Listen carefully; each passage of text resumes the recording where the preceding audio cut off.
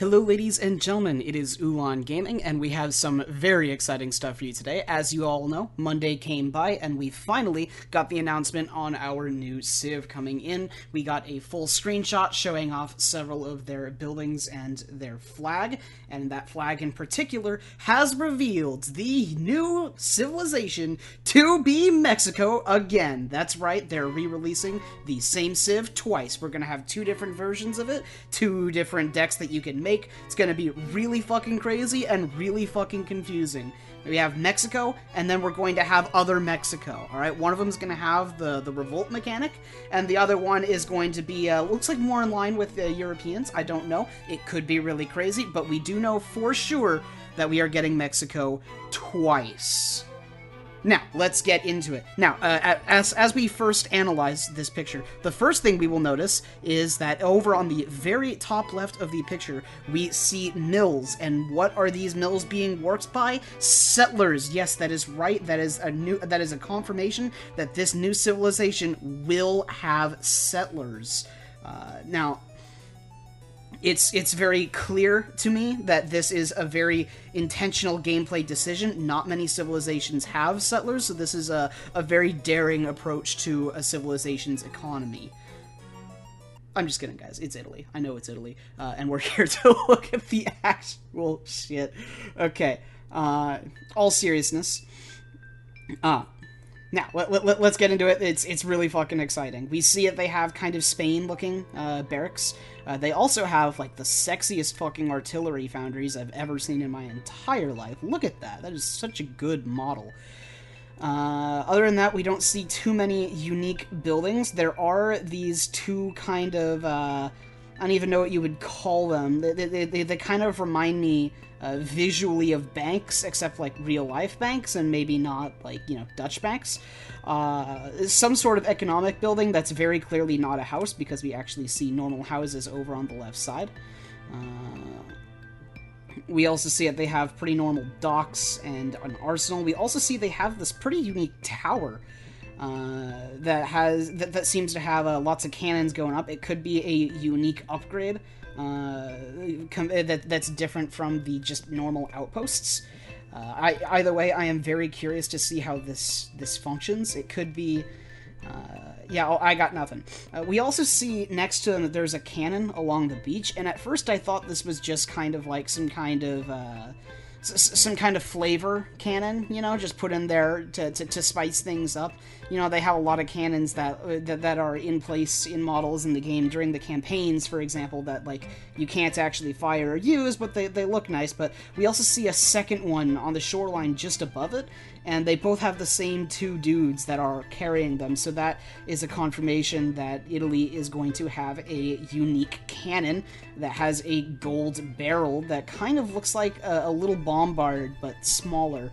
So I'm very, very curious to see where that thing goes. Speaking of the shoreline, we have this dope-ass battleship that looks kind of similar to... it's got a turret on the front with cannons facing 360 degrees, which I don't know why it's facing behind them. What are they going to do, shoot their own fucking sails off? But this turret that has cannons all around it seems pretty similar with its design motifs as the tower that's right next to it. But it looks like they're going to have a unique frigate unit. And I just say this because we see that there's a normal galley right here, and so it's just by process of elimination, it's either got to be a frigate unit or I think a galleon unit. They're the ones that train, but it looks a little too big to be the ones that train, and a little too heavily armed. So it looks like they're going to have some sort of unique frigate unit. We see some wagons along the left side. I don't make too much out of these. It looks like, however, the wagon on the left side by the dock has some kind of, like, little clock on the back of it, and that seems pretty similar, at least motif-wise, as these fancy buildings that we went over beforehand, that we don't really know what they're used for. So it looks... my guess is that these are wagons for these unique buildings that you can ship. I suspect, and it looks like we see two of those, actually, and I kind of suspect that these are going to be economic buildings that you want to spread far out on the map rather than just condense and build into your own base with. just by the fact that you're shipping wagons of them, and wagons are kind of notable for being rather mobile. That's just a suspicion, though. Don't take anything too much by it. If I had to make a guess as to what the building actually is, maybe a post office or something. Maybe they're adding a unique post office mechanic. I'm not entirely sure. It looks like there's writing on the front, actually. It says Monty... Yeah, I can't read that. Defombardia. Monte Defombardia. I'm gonna look that up, see what that translates. Alright, so it looks like the one on the right reads Monte Lombardia, or Lombardia? Monte de Lombardia, which translated, according to Google, translates to Lombardy Mountain, which is, I guess, a mountain in Italy somewhere. Fuck if I know what that means. It's certainly no hint as to what the building is. And the one on the left, I think, says Monte Wipleta, but I don't know anything about Italian. I don't know if I'm even pronouncing that correctly. I think "we" is French, so yeah, I got nothing for these buildings. But if nothing else, based by the little icon on the top, at the very top of the building there, it looks like we're able to throw red Mario turtle shells at our enemies, which, as we all know, home like nobody's fucking business. Okay, moving on, we see some camps that are for healing units. Speaking of the units, let's get into them. We see over on this encampment to the right, what appears to be a black rider who's just standing around instead of on his horse. That's nothing special, I don't think. I don't think that's going to signify a new unit. I think he's just chilling there to chill there in the picture. We also see these new crossbowmen that are carrying kite shields, which is really fucking cool because kite shields were used at the very early part of this time period. So it looks like we have a unique crossbow unit. We also have what I'm guessing is a unique scout holding a torch by the campsite. And besides crossbow, we also see they have pretty unique pikemen over on the right side here. They have bucklers attached to them, which is a really cool detail.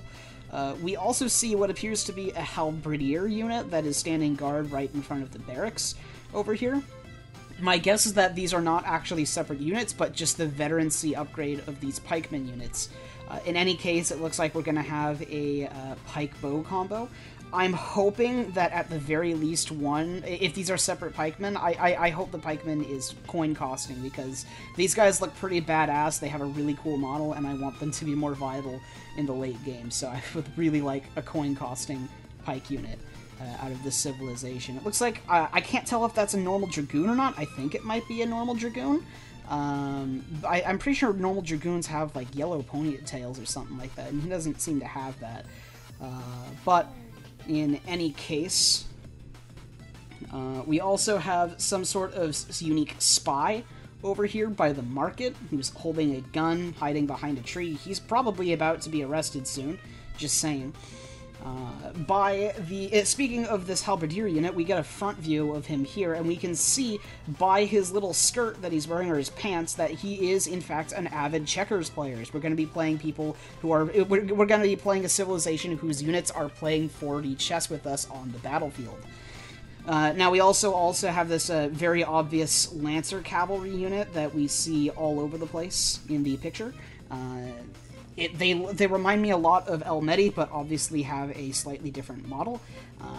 So it looks like we're going to be having yet another unique Lancer-type cavalry in line with the Naginata Rider and the Chinako.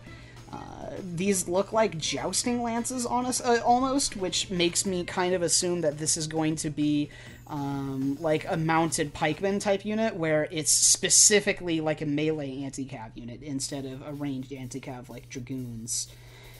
That's just raw speculation there, nothing to go on. We have these units here. I'm not sure what they are. Their model kind of reminds me of the Highlander, but don't quote me on that. And then in front of the church, we very clearly have wizards using wizard staffs. So that's pretty cool. Now, I was searching around for, like, guns and shit, because I couldn't really see any guns. for a while, but I finally spotted them. There's one, like, there's one dude, like, right here with a rifle, who's just kind of standing. He's got some kind of Inquisitor-looking armor, looking-ass chest piece over there. We see another one over by the church. He is wearing a very snazzy cape. And they got those goofy red hats. I kind of like the design. I'm not entirely sure whether it's going to be a skirmisher or a musketeer type unit. My gut says musketeer because they're probably going to want a unique unit to pair with their unique cannon rather than a unique skirmisher to pair with the utterly ununique dragoon type unit that is over here. And that's really all I can get from this picture. If you guys spot any more stuff... Oh, right. I did notice that there appears to be, like, a Da Vinci tank behind the cathedral. Whether or not that's just, like... whether or not that's a unique building or unit or just cosmetic for this picture, I don't know. I wouldn't expect too much gameplay from it, honestly. But it is kind of neat.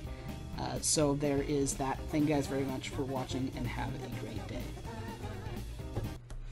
Thank you very much for watching, ladies and gentlemen. This was, as ever, a ton of fun to make. If you enjoyed the video, please do consider subscribing. It really helps the channel out, and have a great day.